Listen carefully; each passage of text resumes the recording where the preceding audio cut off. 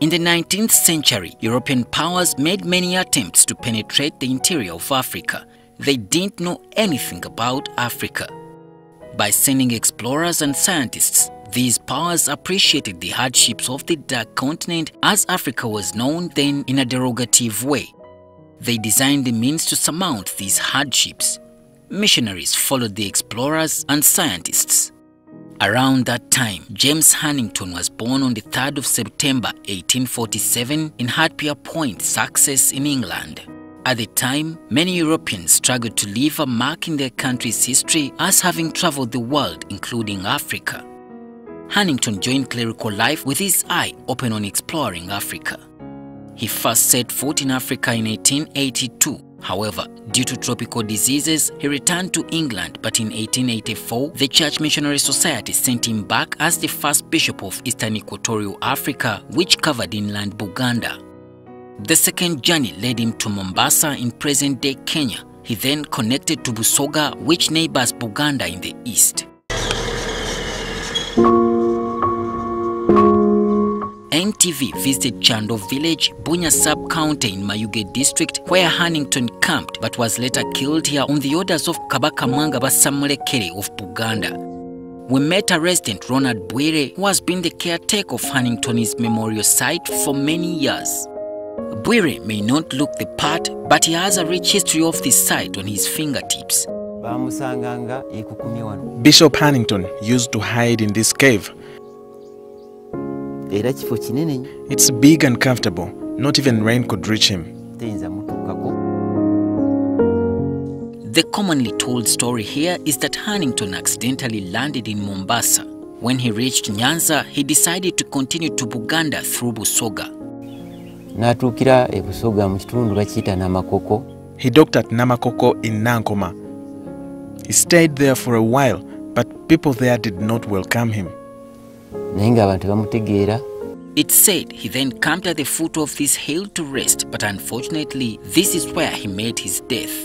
Bishop Hannington's followers used to trek to this hill and sit on these stones that you see, while he stood just above there to preach to them. Although he didn't convert many to Christianity, his presence in this place to date is still significant, not only to the church, but also to the entire nation. At that time, Busoga was under Buganda Kingdom, and Kabaka Daniel Basamulekere Butagali Mwanga II had chosen Luba as the chief of this area. Chief Luba reported Bishop Hannington's arrival here to the Kabaka. Kabaka Mwanga told Chief Luba that he had dreamt that he would lose his throne to a stranger who would emerge from the east of Buganda. So he told Luba to kill Hannington.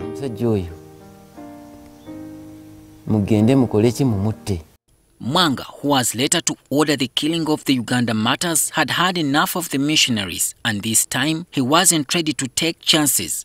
He took action. 48 of Hannington's helpers were killed while he was tortured. When the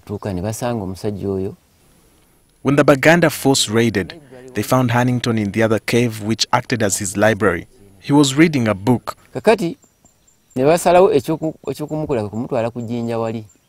They dragged him to a stone in a wetland and forced him to climb a rock there, which he couldn't do.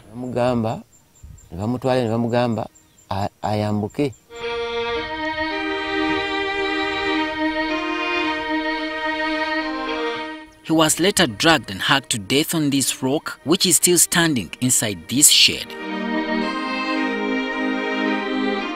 Hannington was killed on the 29th October 1885. He was 38 years old. His body was taken back to Nyanza and buried there, but later his family brought his remains back to Uganda, and finally he was laid to rest at Namirembe, the seat of the Anglican Church in Uganda.